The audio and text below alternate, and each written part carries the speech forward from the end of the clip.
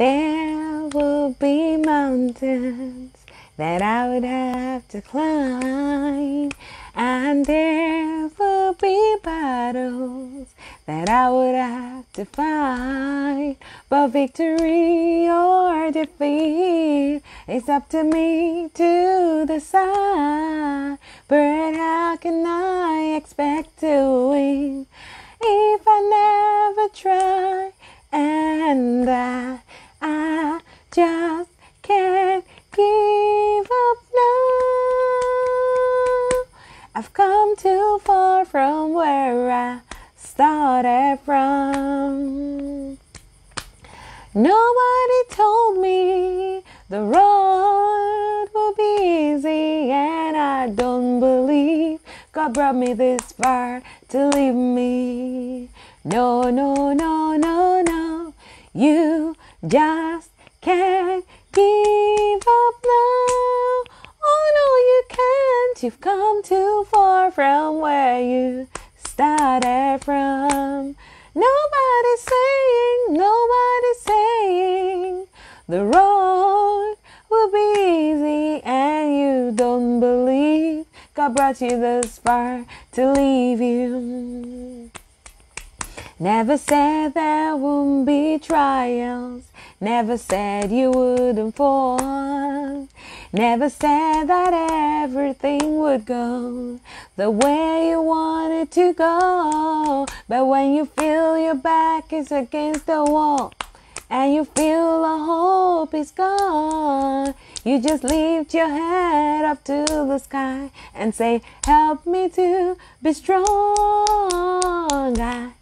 I just can't give up now. I've come too far from where I started from.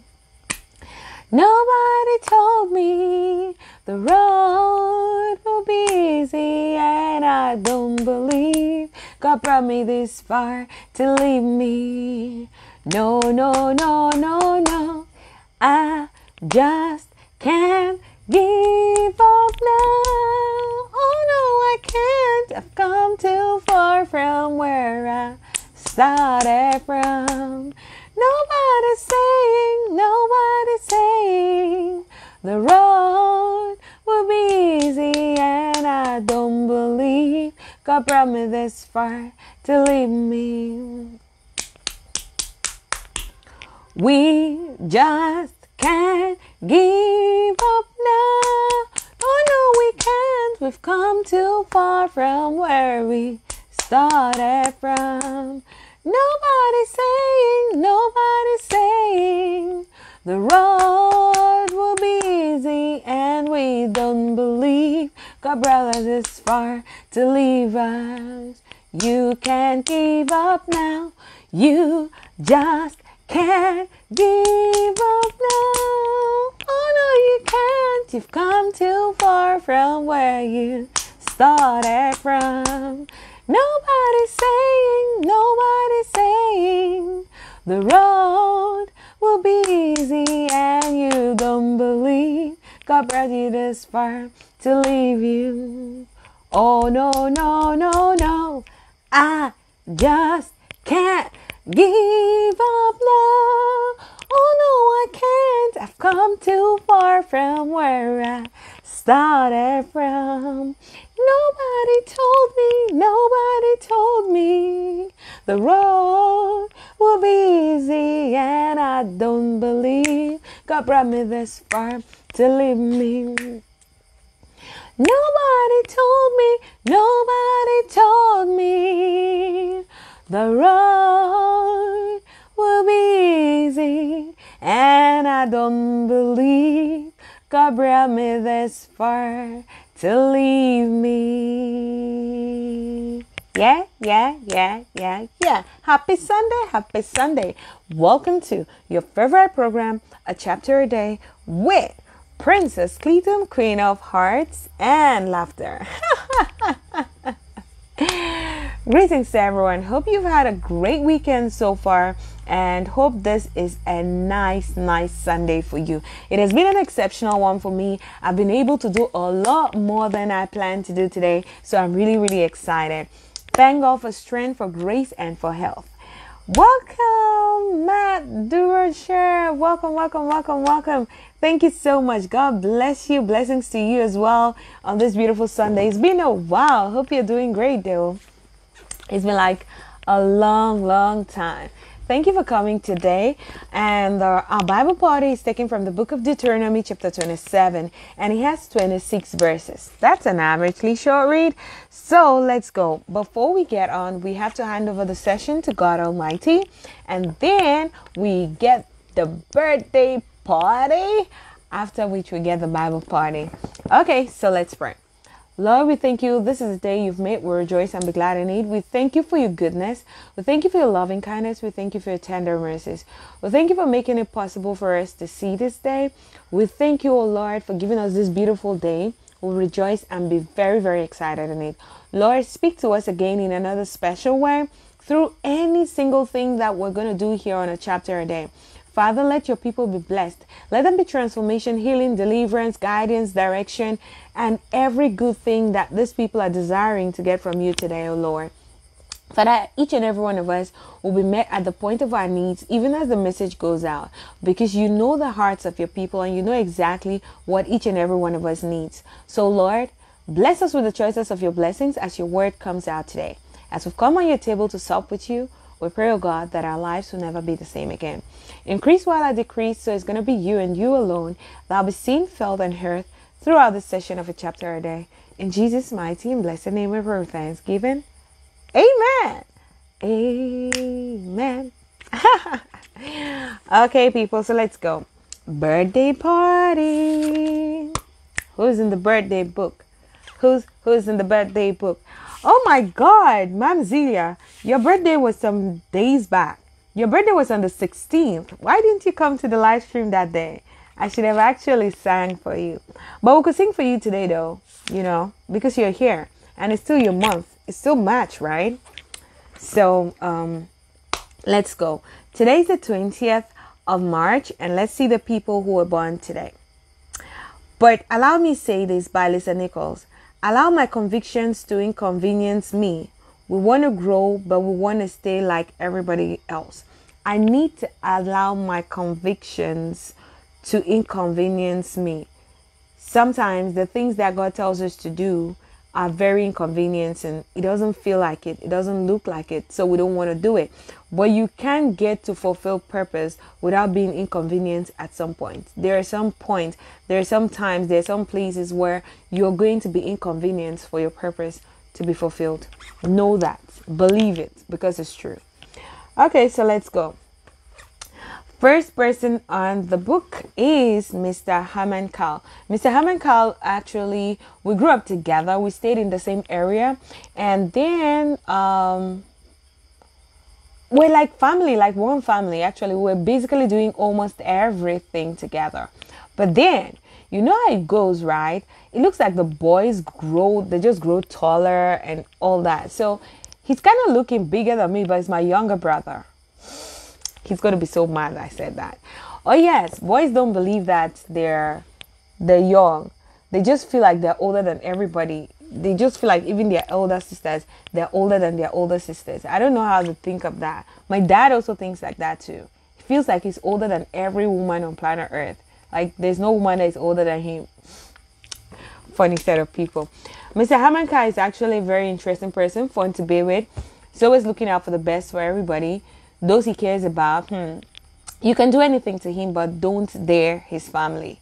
If you dare do or say something about his family, he's going to come for you. Like full time. That's him. And he's a very caring person. Very jovial as well. And also very hardworking.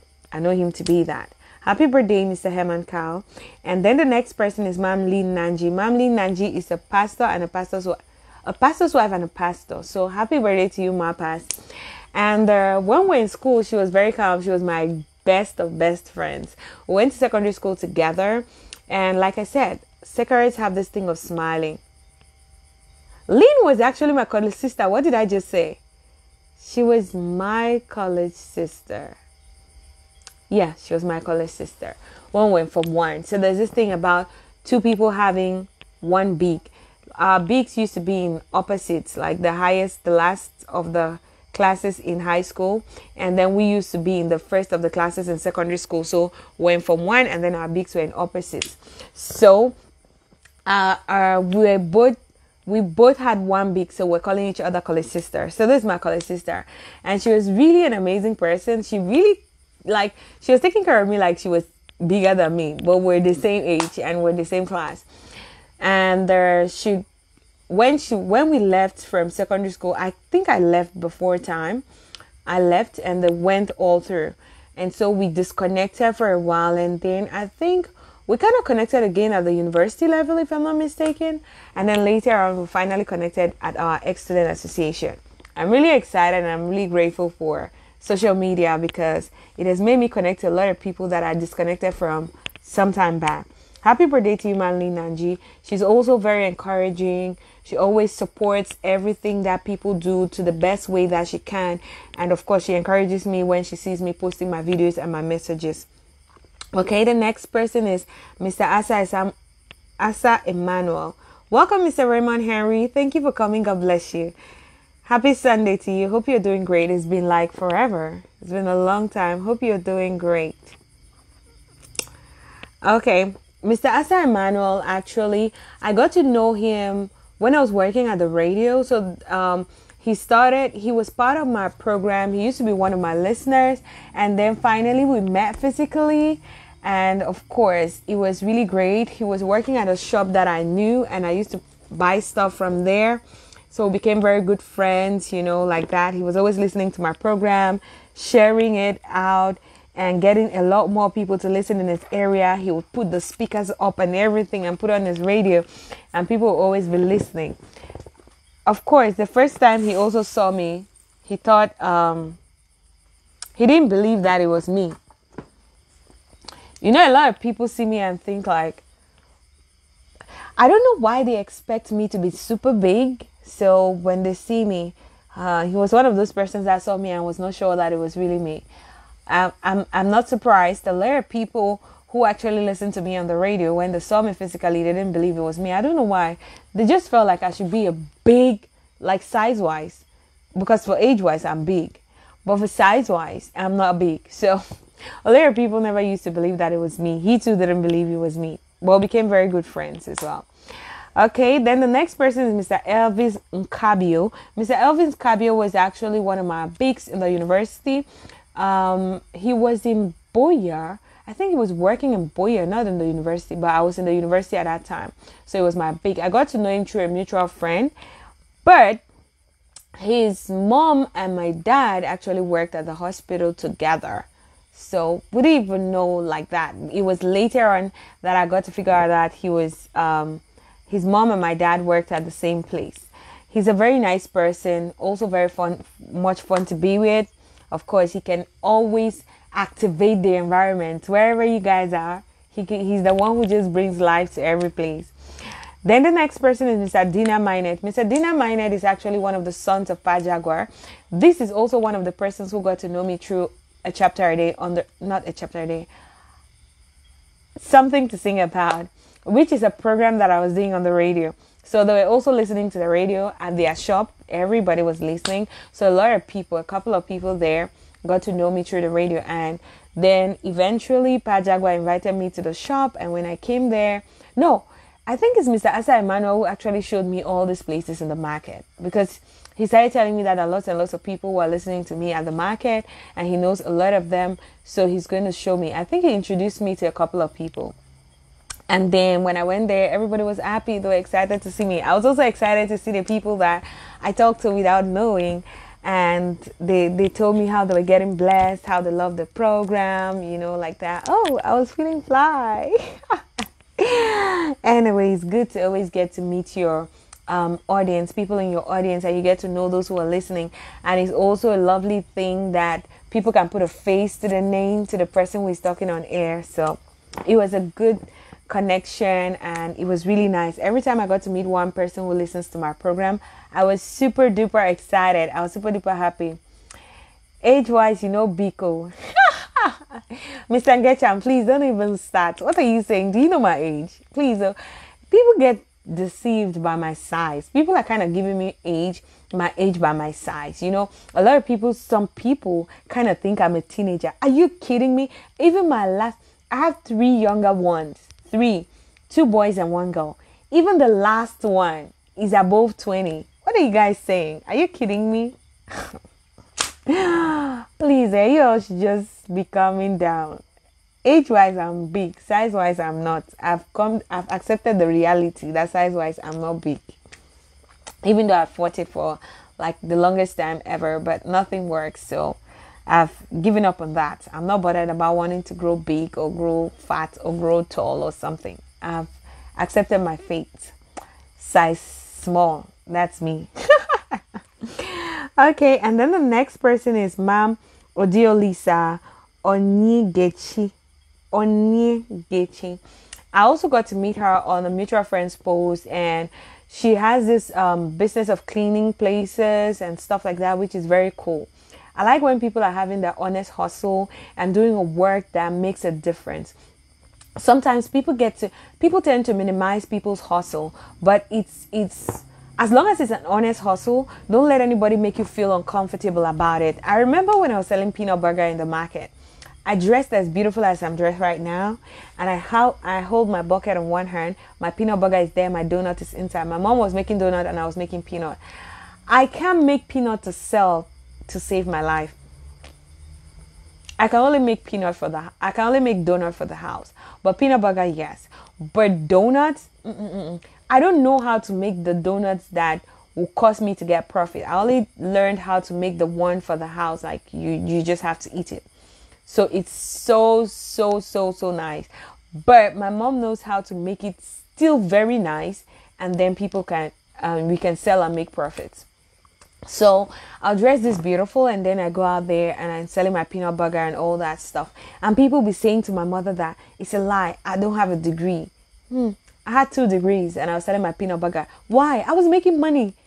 There are people who have all those degrees and they don't have a dime. They don't have 0 to their names. We do all these things and go to school and stuff like that to still come and end up making money. So if my honest hustle of selling peanut butter is going to give me money, what is the force? Plus, I like talking to people. I'm a journalist. I like talking to people. I like hearing people's perspectives on life, on things, on whatever, just on various topics. So I was having fun. I just made my hustle beautiful. I loved my hustle. I put beauty to my hustle and then just started enjoying it, and I owned it. So I love the way she owns her hustle. She has a cleaning service. She's in Nigeria. So I'm sure when she sees this, she's going to put the link of her business in the comment section so that people can click on and go find out what she's doing, and they can get to patronize her business. That's how we support each other on here as well, on a chapter a day. Mr. Raymond Henry said, amazing. You can walk on your size. Like, I can grow bigger than this. Really? I've tried several things. It didn't work. So I've accepted my fate. Thank you anyways. And then the next person is Mr. Olusegun Lasila. Mr. Olusegun Lasila as well. We also met on the mutual friends post, and what he was posting and the things he puts on his page are really helpful, and they can help you grow. They can help you build yourself. So that's how I connected to him, and it has been beautiful. Then the last person is Mr. Killer Ballon. Mr. Killer Ballon actually is also someone I met on social media. I can't remember exactly where we met for sure, but he has been great. Our relationship has been great. We don't talk as often as possible, but the one or few times that we get to talk is beautiful. And of course, he always goes all out, encouraging me on doing what I do. Like basically almost everybody who is on my birthday book kind of have at one point in time encouraged me about what I do. It's really beautiful. Like everybody who has ever connected with me somehow have encouraged me, like, Keep doing what you're doing. Keep changing lives. God bless you. Someday you're just going to explode, you know, like that and all that. I really, really do appreciate it. Trust me. I don't take it for granted. I really appreciate it because sometimes that's what gives you the push. You sit and you feel discouraged. You feel like you don't want to do this anymore. You feel like it's not working. And then in your head, you hear the sound of that voice, or you figure out and you see that SMS that person sent to you and say, Princess, don't give up, don't back out. You're doing a good work. And then you're like, boop, you just pop like popcorn. Boop, you just pop out and then you start doing what you have to do. So thank you all so very much. So let's go again. Happy birthday, Mr. Herman Kyle. Happy birthday, Pastor Mrs. Lynn Nanji. Happy birthday, Mr. Asa Emmanuel. Happy birthday, Mr. Elvis Nkabio. Happy birthday, Mr. Dina Minard. Happy birthday, Ma'am Odiolisa Onigechi. Hope I pronounced that right. Please help me. Happy birthday, Mr. Olusegun Lasila. Happy birthday, Mr. Kila Balon. I wish I pronounced all those names right, but if I didn't, just pardon me. Happy birthday to you regardless. So we always say, this birthday prayer is not just for the people whom I've read their names on there. It's for every single person who was born on the 20th of March. So if you know someone who knows someone, who knows someone who knows someone, and the knowing just goes on and on and on, who was born on the 20th, you can actually send them this video so they get to claim their prayers. Don't forget to share us out so that many more people can come on here and let's get blessed. So we're praying for the birthday people and getting ready for the Bible party. And Mr. Getcham says, with a degree, I did sell secondhand dresses. It worked for us, but the system compels us sometimes to do what we would otherwise not get into. Oh yeah, that's true. Sometimes it's like that. Of course, imagine I had a bachelor's degree and later on had a master's degree and I still sold my peanut burger. The thing was, I was doing what I was passionate about, which I was working at the radio, I was in the media and everything. But the media was voluntary service because I needed to gain work experience. And that was the only place I could gain work experience out because it was close to my house. So I could walk and go there and everything. And then when I started doing my business, I was making my money. So I didn't bother much about having to move from that place to some other place because I loved what I was doing there. It's actually at the radio. I was volunteering as my daughter Princess. Wish her happy birthday. Your daughter's birthday is today. Oh my God, what's her name? What's her name? I want to wish her happy birthday personally with her name. I don't just want to say happy birthday to Mr. Getcham's daughter. I want to say happy birthday and call her name out. So what's her name? Oh, I can see the little princess on your profile. She's so cute. When is her birthday? Is it today? If it's not today, you can still tell me the day and I'm going to put it on here. I'm going to write it in the birthday book and then I'm going to wish her happy birthday on the day. Or is it today? If it's today, let me know. I'm waiting for it in the comment section. I'm waiting for her name and her birthday. So like I said, if you're not sure that your name is in my birthday book, you can actually put it in the comment section or you send it to my inbox. You don't need to send me the year. You can just only the date and the day. So like 31st July, 20th March, 19th April. Just send me only the day and the date. Okay. So let's know. You send your name, the name you want me to call you with on your birthday. And then you also send me the day. I'd write it down.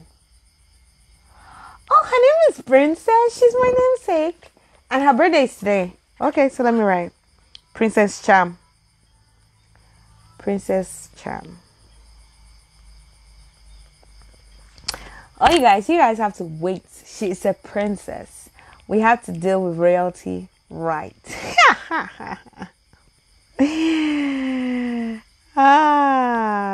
Okay.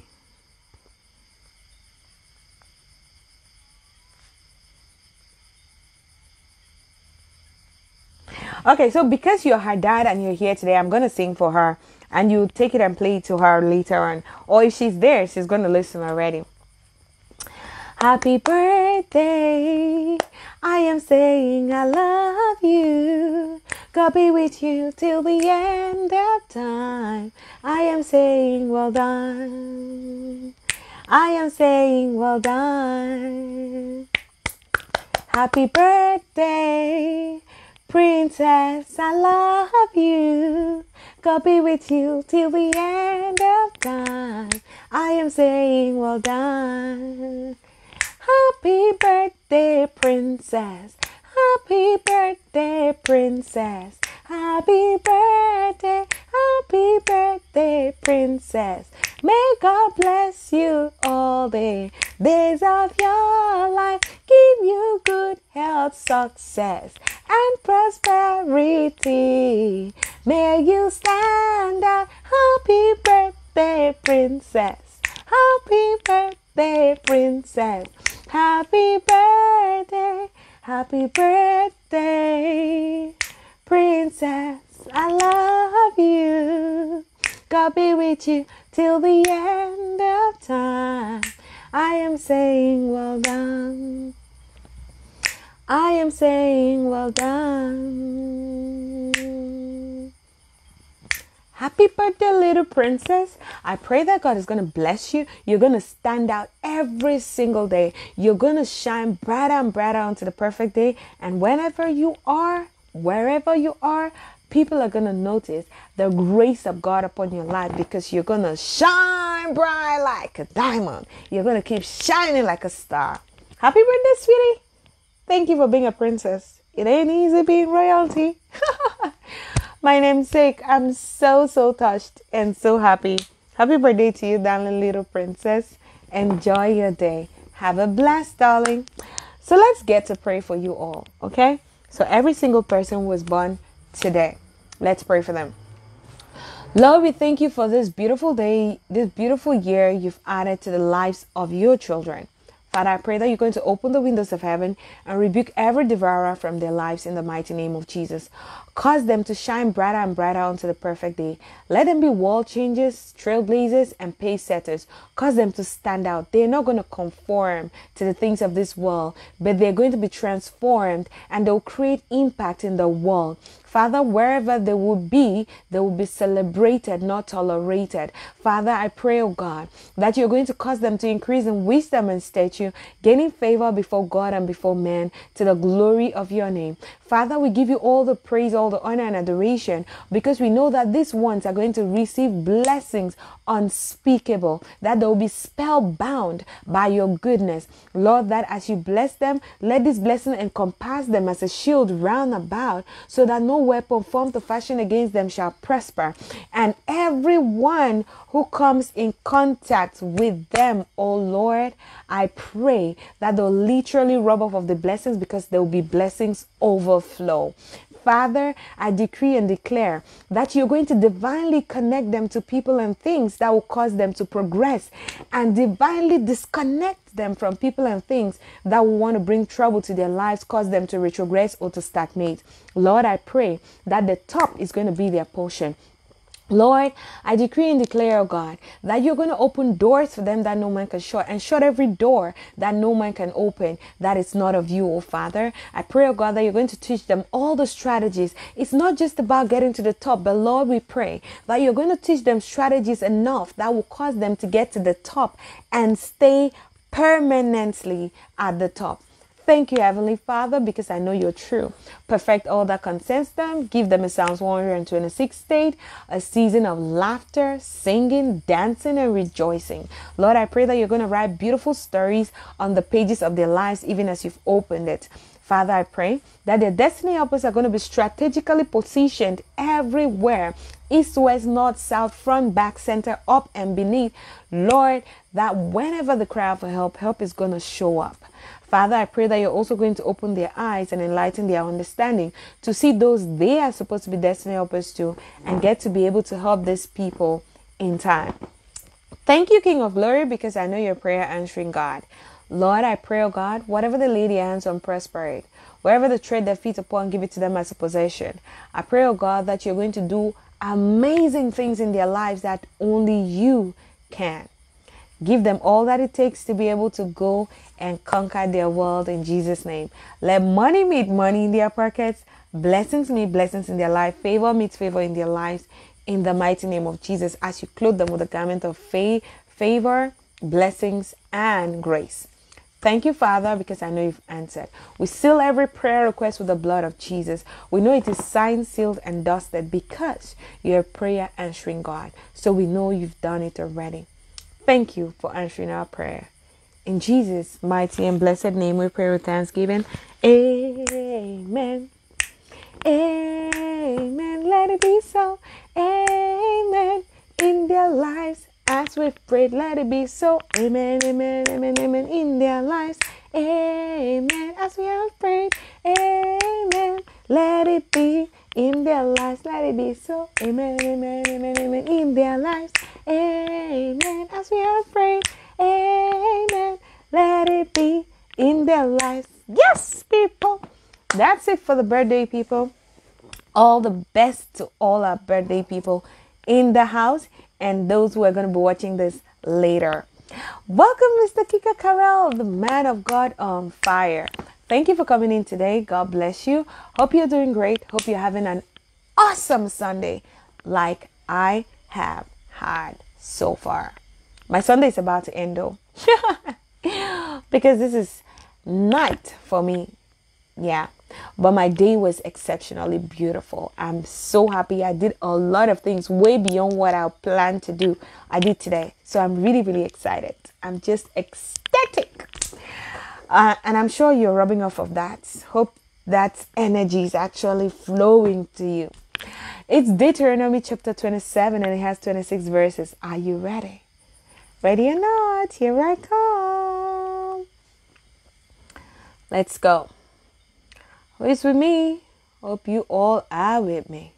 Hope you all are with me. Let's go. Deuteronomy chapter 27. And Moses with the elders of Israel commanded the people, saying, Keep all the commandments which I command you this day. And it shall be on the day when ye shall pass over Jordan unto the land which the Lord thy God giveth thee, that thou shalt set thee up great stones, and plaister them with plaisters. And thou shalt write upon them all the words of this law, when thou art passed over, that thou mayest go in unto the land which the Lord thy God giveth thee, a land that floweth with milk and honey, as the Lord God of thy fathers had promised thee. Therefore it shall be, when ye be gone over Jordan, that ye shall set up these stones, which I command you this day, in Mount Ebal, and thou shalt plaister them with plaister. And there shalt thou build an altar unto the Lord thy God, an altar of stones. Thou shalt not lift up any iron tool upon them. Thou shalt build the altar of the Lord thy God of whole stones, and thou shalt offer burnt offerings thereon unto the Lord thy God. And thou shalt offer peace offering, and shalt eat there, and rejoice before the Lord thy God. And thou shalt write upon the stones all the words of this law very plainly. And Moses and the priests, the Levites, spake unto all Israel, saying, Take heed and hearken, O Israel, this day thou art become the people of the Lord thy God. Thou shalt therefore obey the voice of the Lord thy God, and do his commandments and his statutes, which I command thee this day. And Moses charged the people the same day, saying, These shall stand upon Mount Gerizim to bless the people, when he are come over Jordan, Simeon and Levi and Judah and Issachar and Joseph and Benjamin.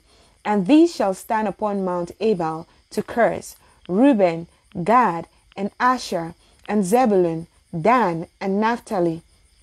And the Levites shall speak, and say unto all the men of Israel with a loud voice, Cursed be the man that maketh any graven or molten image, an abomination unto the Lord, the work of the hands of the craftsman, and putteth it in a secret place. And all the people shall answer and say, Amen. Cursed be he that setteth light by his father or his mother. And all the people shall say, Amen. Cursed be he that removeth his neighbor's landmark. And all the people shall say, Amen. Cursed be he that maketh the blind to wander out of the way. And all the people shall say, Amen. Cursed be he that perverted the judgment of the stranger, fatherless, and widow. And all the people shall say, Amen. Cursed be he that lied with his father's wife, because he uncovered his father's skirt. And all the people shall say, Amen. Cursed be he that lied with any manner of beast. And all the people shall say, Amen. Cursed be he that lied with his sister, the daughter of his father, or the daughter of his mother. And all the people shall say, Amen. Cursed be he that lied with his mother-in-law. And all the people shall say, Amen. Cursed be he that smiteth his neighbor secretly. And all the people shall say, Amen. Cursed be he that taketh reward to slay an innocent person. And all the people shall say, Amen. Cursed be he that confirmeth not all the words of this Lord to do them. And all the people shall say, Amen. Amen, amen, and amen. That was fast because it's just Lord's. I always say it, right?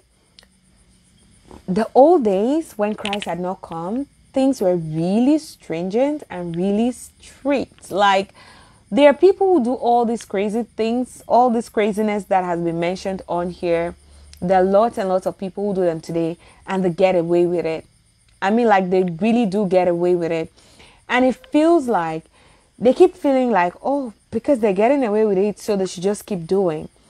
And it actually broke my heart some time ago. I was talking to someone and then the person told me that, but you can just do it and then ask God for forgiveness.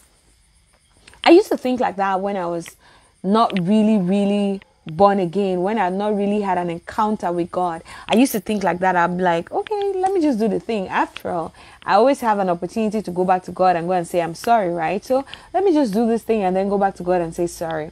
But then there's also a scripture, because I've not read the Bible then, I just pick one or two scriptures and then do what I want to do because it seemingly suits what I want to do, the evil I want to do. So I just pick one or two scriptures and then pacify myself, my mind, and then go ahead and do the thing. Meanwhile, there's also another scripture that says, must we keep sinning so grace may abound? Of course not. We can't be frustrating the grace of God. We can't take the grace of God for granted. You and I know that. You not like people to take your leniency for granted. So we shouldn't take God's grace for granted. It's just like taking God's leniency for granted. God is not slack concerning his promises, as some consider slackness. He's just waiting for a lot more people to come to repentance. So do you want to get in trouble because you're playing church or you're playing Christianity? You're just acting Christianity? You can deceive people, but you can't deceive God. And deceiving yourself is the worst deception ever. You know you can't deceive God, right? You can actually deceive people. You can make people believe that you're a child of God. And I don't even know the reason for that, because when you end up in hell, you'll be in hell alone. Or is it that some people really don't believe that there's hell and there's heaven? But if you're doing these things and still trying to deceive people or save face, it means you know there's a heaven and there's a hell. That's why you're doing some things in hiding, and you're doing some things you don't want some people to see it. You don't want some people to know about it, because you know that truly there is a hell and there's a heaven. I say it time without number to those who care to listen. You're not going to go to hell because Christ made you to. You chose to. You chose to. And by not choosing Christ, you're automatically choosing hell.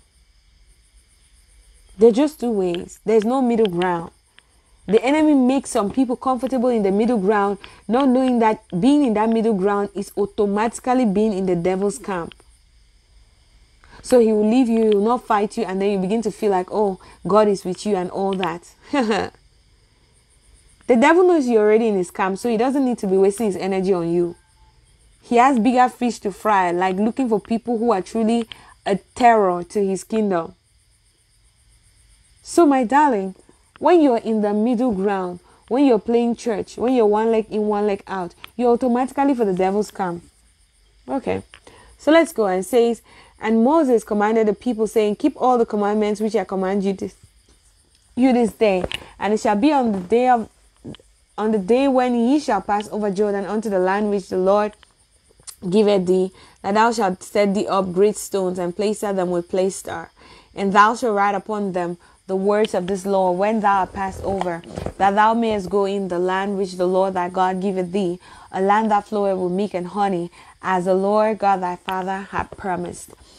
Therefore it shall be, when ye have gone over Jordan, that ye shall set up these stones which I command you this day in Mount Ebal, and thou shalt plaster them with plaster. And there shall build an altar unto the Lord thy God. Okay, so I told us that most of the times when God does amazing things for the people, for the children of Israel, they always build him an altar. So I said, ask God what kind of altar he wants you to build every time he does something amazing for you as well. It's like a special way to thank God. It's like, I noticed that it was a special way to thank God when it came to the children of Israel. And I think like if we inculcate it in our lifestyle, it's going to give us a lot of amazing stuff that we never even imagine or envisage. And of course, like I said, ask God for how he wants you to do it. And ask him every single time. Because these people used to build altars with all kinds of things. And I'm sure they used to build altars as well with irons, you know. But this time around, God said they should build an altar, and this altar should be made only of stones. They should not put any iron tool with them. They should not use iron tools. They should not put iron tools in the altar that they were going to build. They should just use only stones. So sometimes God gives us instructions. It doesn't have to be automatic. Like, okay, so today David has to go for battle and God says go. And then tomorrow he wants to go for battle. He says, oh, let me not just ask God. He's always giving me victory. So he just goes. No. He needs to ask. And when he asks, God always gives him the strategy as well for battle. So today God said we should sing and walk around the building and walk around that nation 7 times. And at the 7th time we should shout. So the next day you want to go for battle again. You just want to go and sing. No. Ask God. That's what is killing Christianity today, because a lot of people, and sometimes it's a personal encounter with God that gives you that instruction, and he's giving you that instruction for you as an individual. He's not giving it for everybody. So for example, I always use this example because it's the simplest. There's this lady, she's actually a very great evangelist. She used to be a very great evangelist. I don't know if she still is, but I think she still is. She used to be a very great evangelist. But before she became an evangelist, she was in the world and really haughty. Like haughty. That's how she was in the world. And so she had tattoos all over her body. She had to tattoo her, like almost her entire body, tattooed up to her neck and everything. So when she came to Christ and she decided to become an evangelist, so she was going around and preaching the gospel. The Holy Spirit realized that people always got distracted about her tattoos, you know. Some people will not focus on the message. They'll probably be asking her, oh, you said you're a child of God. Why are you having tattoos all over your body? They don't understand that God has forgiven her and God really doesn't bother about that thing on her body. But these people bother. And because they bother, they'll be distracting her and they will not get the message. So the Holy Spirit told her that she should start putting on turtleneck clothes. That the clothes she should put on should be turtleneck. And then she takes that with all the zeal and everything and says that God has said all Christian women should be wearing turtleneck clothes. We should not. Huh? So if you're wearing anything other than turtleneck, you're not doing the will of God. I seen it. Me, I'm not a second-class citizen. Let the Holy Spirit come and tell me to now. Are you kidding me right now? No, that was for her, and it was her personal dealing with God, because God had realized that people were getting distracted by her tattoo. So for the best way to cover the tattoo is to wear a turtleneck top, because only a turtleneck top will be able to cover her neck. Because she could wear other things, it will cover her hands and her other parts of her body. But her neck was still showing. And when people were seeing those tattoos, they were distracted. Instead of listening to the message, they were focused on the tattoos on her body. So God gives her an instruction and an idea or a technique for how to solve that problem. And then she takes it and makes it a general thing. No, it is not. It is not. That's what is happening to some of us today. So the way God might want you to build an altar for him today is not the same way he wants you to be an altar tomorrow. The way God will want Princess to be an altar for him is not the same way that God wants Mr. Kika Karel to build an altar for him. Maybe he might tell Princess that, I consider you building me an altar by giving $1,000 to an orphanage. To Mr. Kika Karel, he might say, I desire that you build an altar for me in that you give, maybe you give $2,000 to a widow. I consider you building an altar for me by doing this for this person, or by doing that for this church, or by doing that for this institution, or by doing this. God can tell you anything, but you need to ask him. You need to ask him what he wants you to do. What was a man of God said yesterday? It was so nice, fulfilling purpose. A man of God said yesterday that no matter what you want to do, you would only do what God wants you to do. He would make you do what he wants you to do. And he will not let you do above that which he has created you to do. So for example, what was David's mission? David's mission was to build Jerusalem. But he had finished building Jerusalem and he was so relaxed that he decided that he wanted to build God a temple. It was Solomon's mission to build God a temple. So God says, nada, you ain't gonna do it.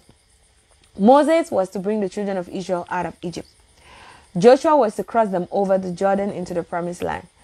No matter how much Moses pleaded with God, he wasn't gonna get past Jordan. He just had to bring the children of Israel.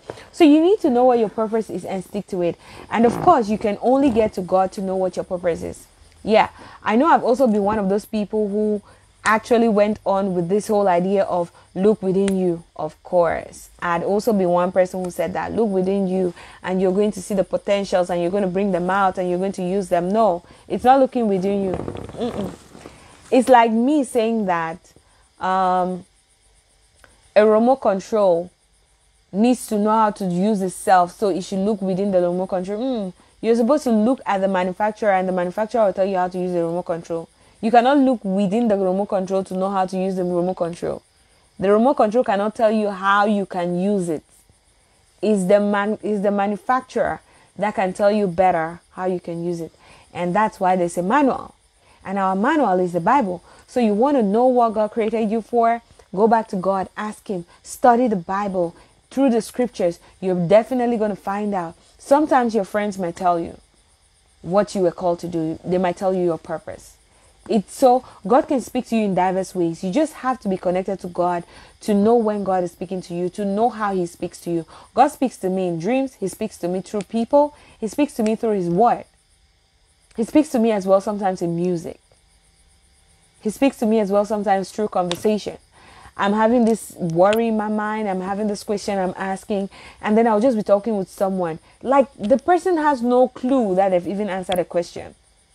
So it's me. It has to be me who is sensitive enough to know that this is God speaking. And so the person will just be clueless. The person will just say something and it just clicks. Boom! That is the answer, princess. That is it.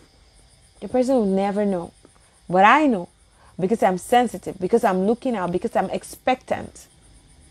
That's how it works. So this time around, God tells them that, oh, build me an altar. Altar just with stones. Don't use iron tools on them. And of course, they went ahead and built the altar and then offer burnt offerings there to God. And thou shalt offer peace offerings and shall eat there and rejoice before the Lord. When God does great things to you, rejoice. But even in hard times, rejoice. Because even when things are difficult, God's children are rejoicing.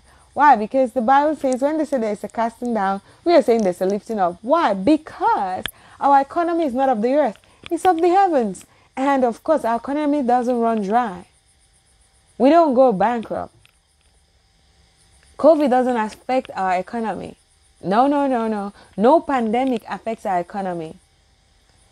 I've never seen an ambassador to a country crying in some country that is going through difficulties because they are not of that country.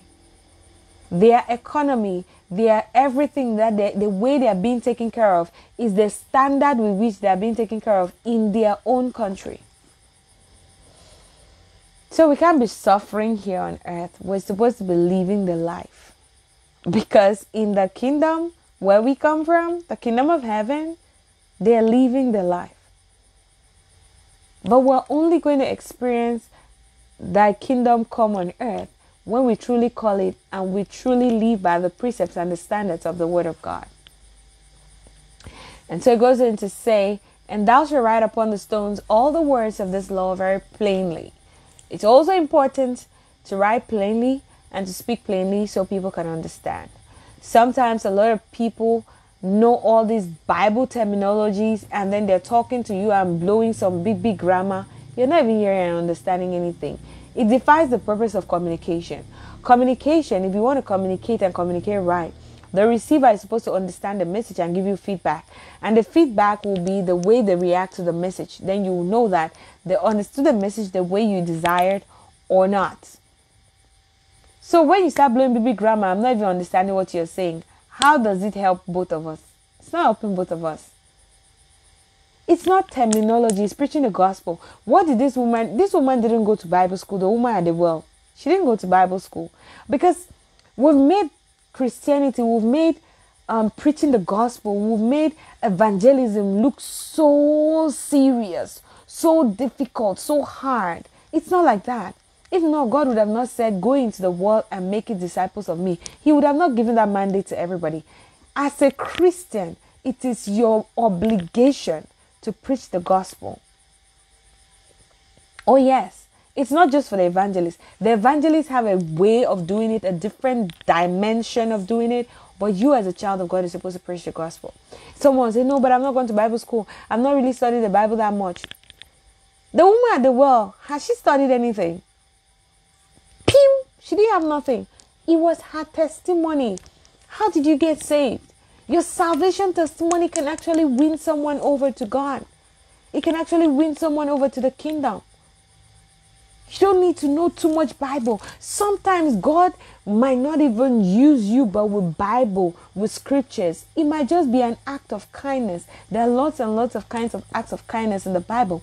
They've been talking here about the Levites. They've been talking about the widows. They've been talking about strangers. How do you treat strangers? That's why Jesus said that on the last days, he will say, when I was hungry, you gave me to eat. When I was this. And then the people will ask, like, where did we see you? Say, when you did to the least of this, you did it to me. And then he will say, oh, when I was hungry, you didn't give me to eat. And the people will be like, when did I not do that? Those people you're looking down on. You see someone you're supposed to help. You're supposed to show. You say you're a Christlet. You say you're a Christ child. And then you see someone suffering. You can't help. You just overlook them. Really? You just don't know whom you're overlooking. It could be Jesus. It could be an angel. Imagine if Abraham was not sensitive.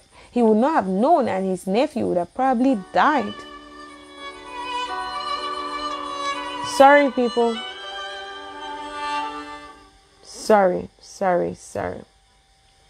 He would have not known, and his nephew would have probably died.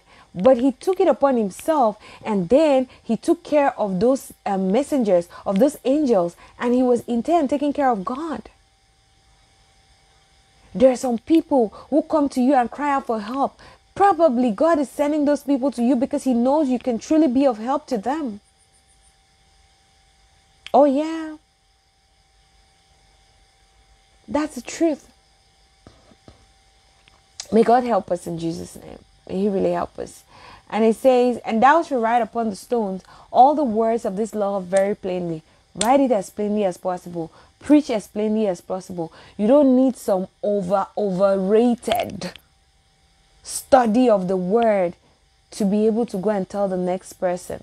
You just tell them your testimony and take them to where you went, where you got saved. Say, come and see a man. That was her only message. Come and see a man. Come and see a man. Come and see that man who changed my life forever. Come and see the man who got me from zero to hero. Come and see the man who got me from nothing to something. Come and see the man who got me from nobody to somebody. Come and see the man who turned my life around. Of course, the people around me knew who I was before. And so when they see the brightness and the glory of God shining through my life, they would know that what I'm saying is true. Come and see a man. Preach the gospel, oh, it is important. And Moses and the Levites spake unto all Israel, saying, Take heed, hearken, O Israel, this day, that thou become the people of the Lord thy God. Thou shalt therefore obey the voice of the Lord thy God, and do his commandments and his statutes, which I command thee this day. God is always giving blessings, and they have to precede obedience to his commandments, his statutes, and his judgments. Sometimes we pray, we ask God, we call on him and everything, and nothing is happening. Why? We're not obeying the commandments. There are principles, there are ways some things happen. If we don't follow the right ways, if we don't follow the principles, the things ain't going to happen to us. They won't happen to us. God doesn't play jambo. If he says that the way you're going to get this is through obedience of commandments, his statutes, and his judgments, and you ain't obeying his commandments, statutes, and judgment, you ain't going to get nothing, darling. Do not be deceived. Pray as much as you can. Fast as much as you want. Do all the religious activities you want to do. If there are commandments that God has given you and you're not obeying them, things ain't going to happen. Oh, yes. Don't look at other people. Every single person has their personal dealings with God. Find yours.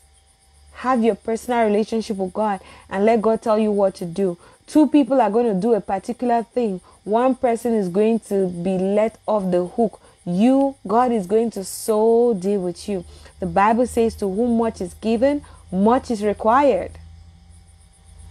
So you don't expect you, whom God has taught a lot. God has given you everything. He has taught you this.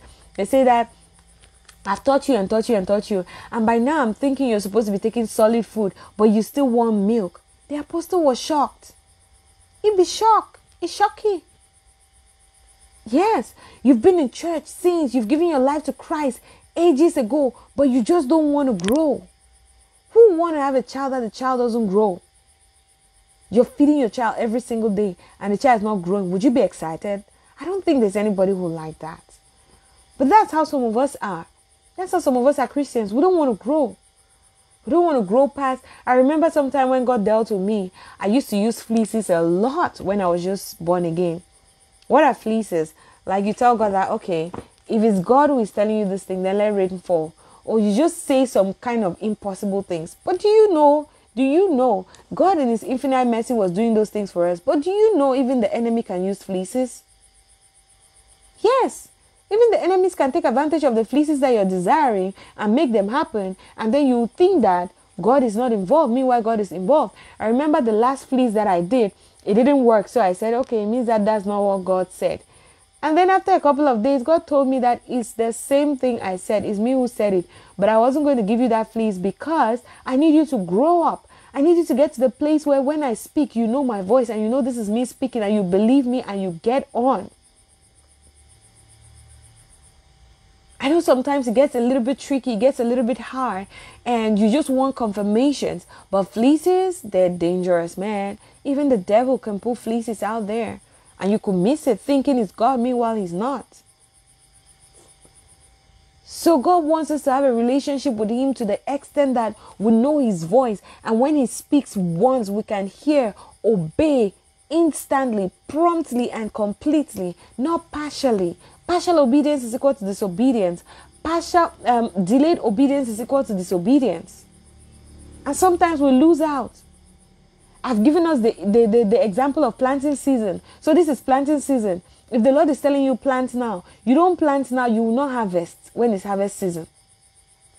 Maybe you decide to plant 2 weeks before harvest season. You no go harvest, my dear.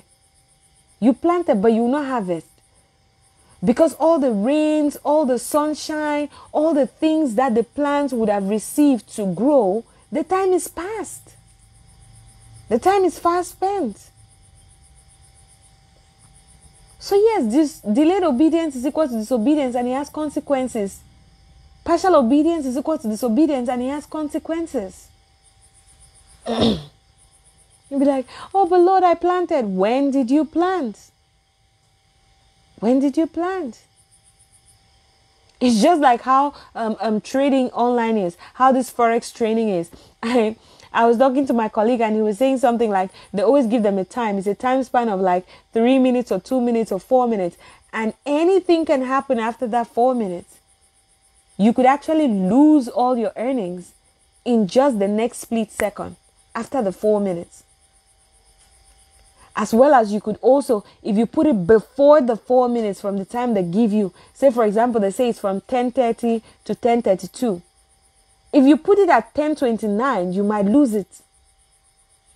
If you put it at 10:33, you might lose it. So delayed obedience is equal to disobedience, and it has consequences.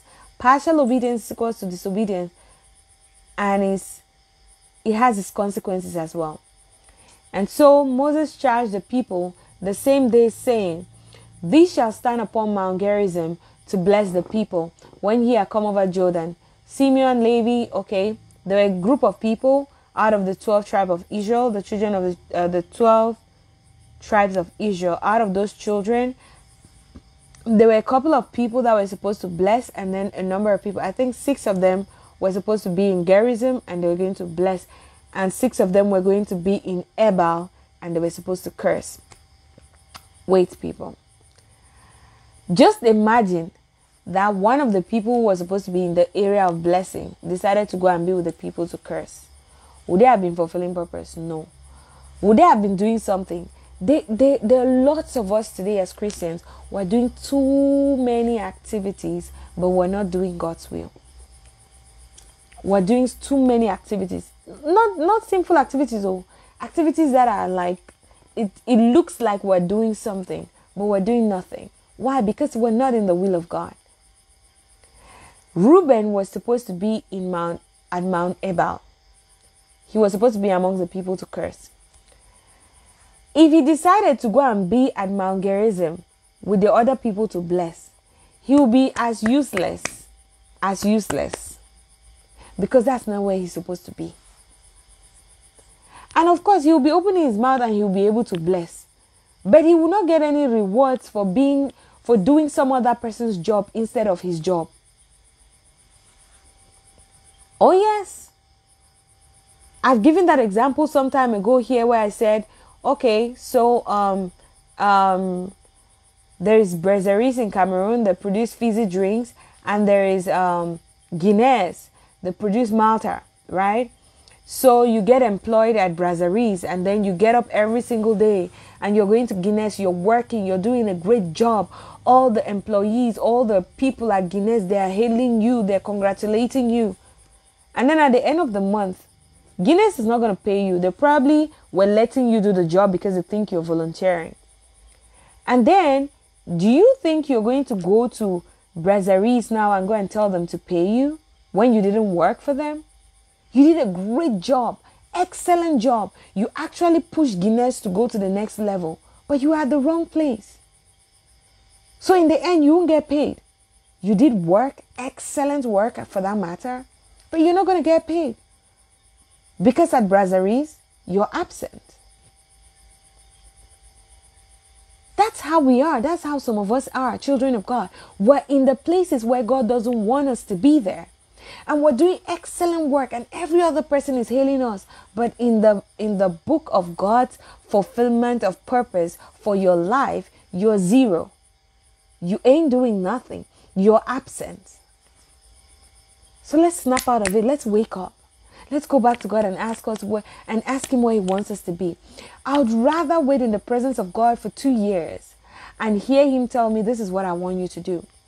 And trust me, when you know what you have to do, overtaking is very possible. God could make you do in 2 hours what you should have done for 5 years, as opposed to someone who is there for 5 years, 10 years, doing and not doing what God wants them to do. Let's not be in a rush. Let's wait in the presence of God and let God tell you what He wants you to do. Don't be in a hurry. You're in no competition with anybody. Your race is for you. And so you should be focused on God, teaching you and telling you how to run the race. Sometimes people might deceive you.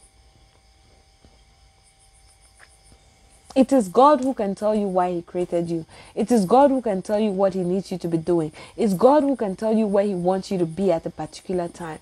Get a relationship with God. Ask God. He will tell you. You think he wants you to be messing up? You think he wants you not to fulfill purpose? No, that's not the God I serve. He wants you to fulfill purpose, but you need to come and ask him. Says you've not received because you've not asked. Have you asked? No, you've not. No, you've not. No, you've not. So these people had to be on this side. You have to be where God wants you to be able to function properly and effortlessly. And of course, get the rewards. Say, God is a very good rewarder. He rewards those who diligently seek him and are called according to his purpose. He is a rewarder. He gives people their deserving wages. God is not a shrewd master. He gives people their deserving wages. Are you deserving of your wages? Are you in the place where God called you to be? Or you're in a place where you feel like, well, it's popular. Everybody's here. People that are here are making it. Is that where God wants you to be? Or is it where you think because people are making it, so you should also be there? Not funny. It says, and the Levites shall speak and say unto all the men of Israel with a loud voice, cursed be the man that maketh graven image. The Lord has told us, do not make of any image, any molten image. Do not bow to it. Do not serve it. See, me, I'm unapologetic about this thing. So some of us will say, no, we're doing this. We're honoring. We're not worshiping. Which one is which one? God said, no, make and serve. He has said, don't even make it. Before talking about whether you're honoring it or you're worshiping it. No maker. No maker. The work of the hands of the craftsman, and putteth it in secret place. All the people shall say amen. You don't need to make it. That said, cursed be he that setteth light by his father or his mother, and all the people shall say amen. Let's be looking at these things and taking them seriously. Cursed be the man that removeth his neighbor's landmark. You're in trouble. Cursed be the man that maketh the blind to wander out of the way. The Bible also said, not even only the blind, the Bible says that you who makes this little one to fall, it were better a millstone is tied around your neck and you're dropped in water. God doesn't even want them to find your corpse. So that's why that millstone should be hung on your neck, so that when you die, you go underwater and remain underwater. It is that bad. Let's be careful. Let's be very careful. Cursed be he that perverted the judgment of the stranger, the fatherless, the widow. Some of you stand false witness. Some of you pervert judgment. You want to help some particular people because you know what you gain from them. And so you pervert judgment. A poor person or a widow or a stranger or an orphan is there, and they duly have to be helped. And they duly have to get what they deserve. But you pervert it. You pervert it because you want to favor some other person that you probably get some benefits from. Oh, this poor person cannot give you anything. Curses will come upon you. Some of us, some of the things that are happening in our lives or in the lives of our children, we're thinking is village people. It's not village people. You got the curse upon yourself by the things you've done. Perverting judgment. Standing as a false witness. Lying with your father's wife.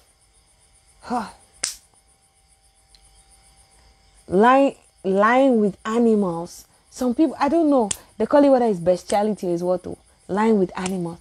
I don't understand. Bible says lying with your sister, the daughter of your father. It's an abomination. Incest.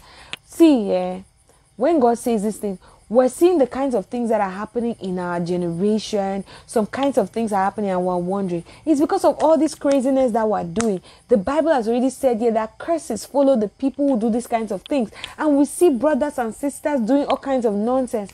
And they are making it to look like it's supposed to be normal. And then you who is doing the normal thing, they are making you feel like you're abnormal. See, I'll unapologetically be abnormal for God. Look me fine. With all the amazing guys that are here on planet Earth that want to see me, I'm telling myself that I'm in love with another girl. I said, how? How is that even possible? How is that even possible? I should be sick. And when I'm sick, I need help. I need mental care. I know my rights. No, that's how I grew up. I grew up loving girls. Really.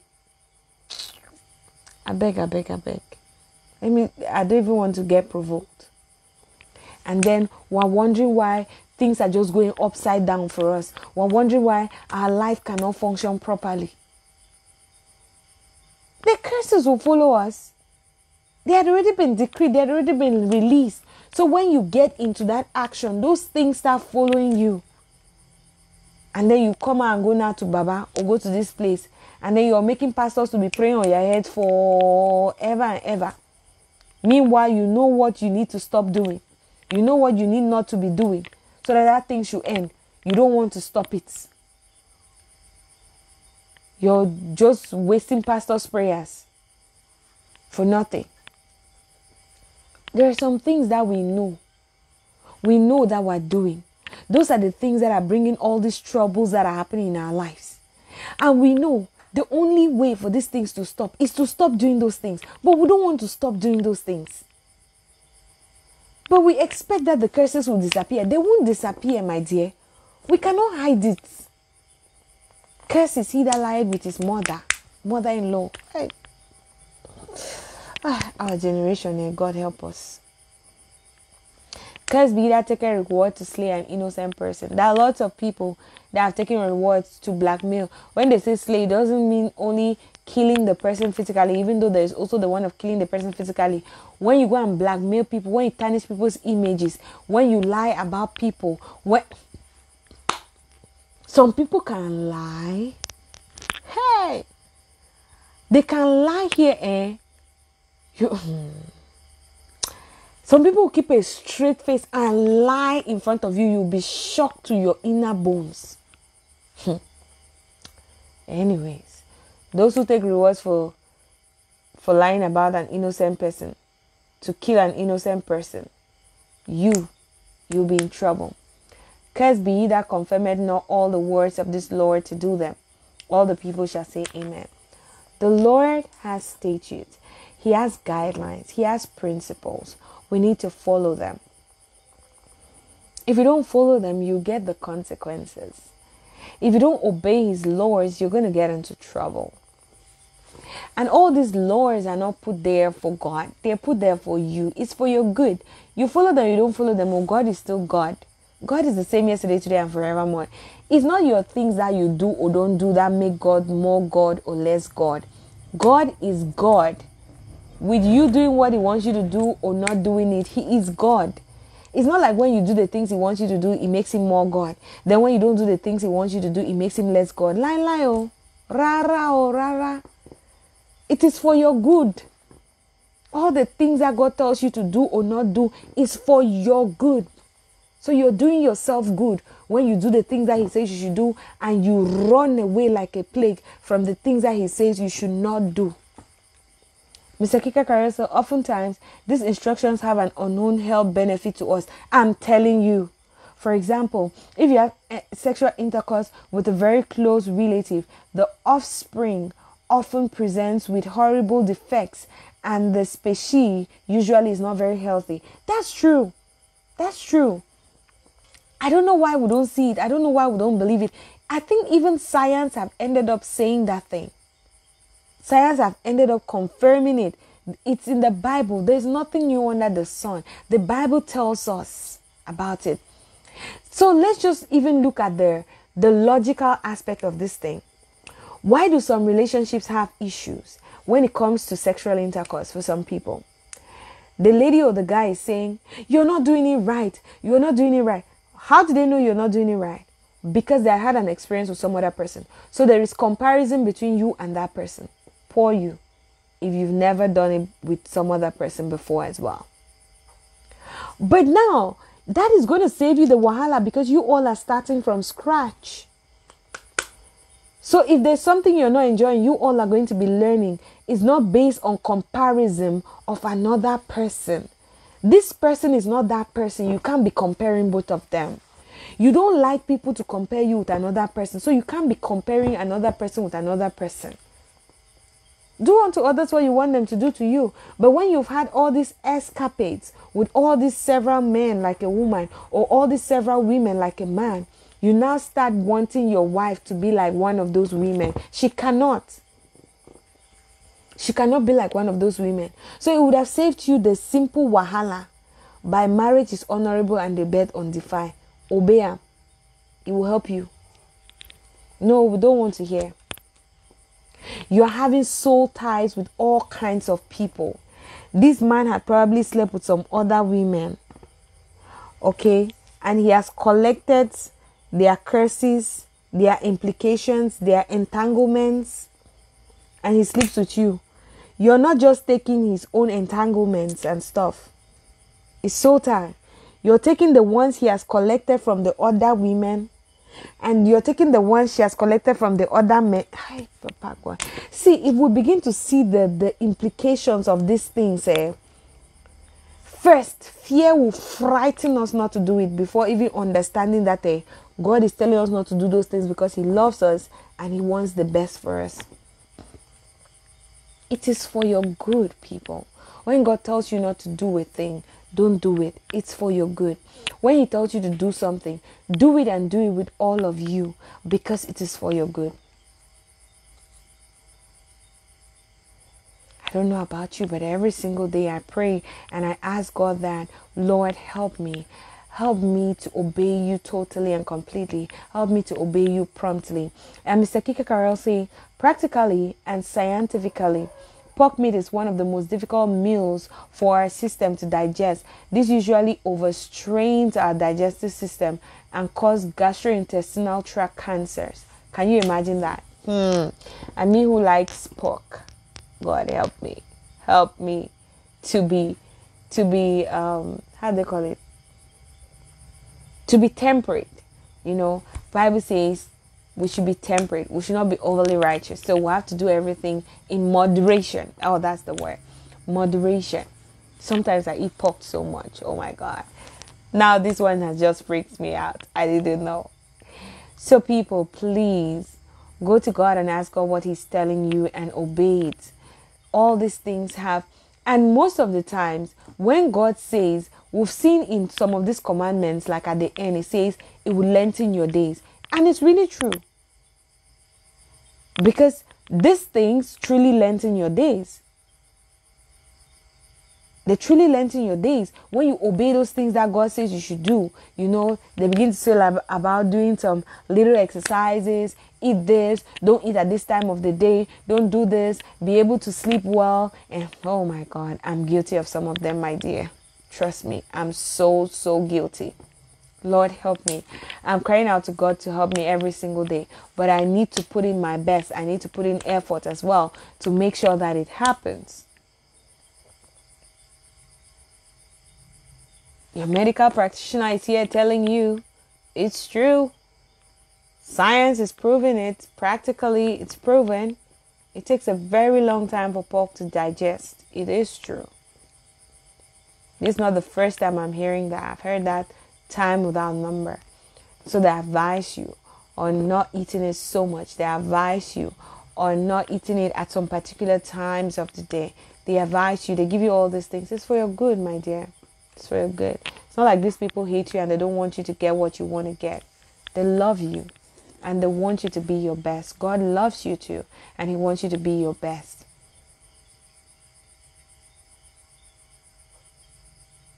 So people, that has been it for today on a chapter a day.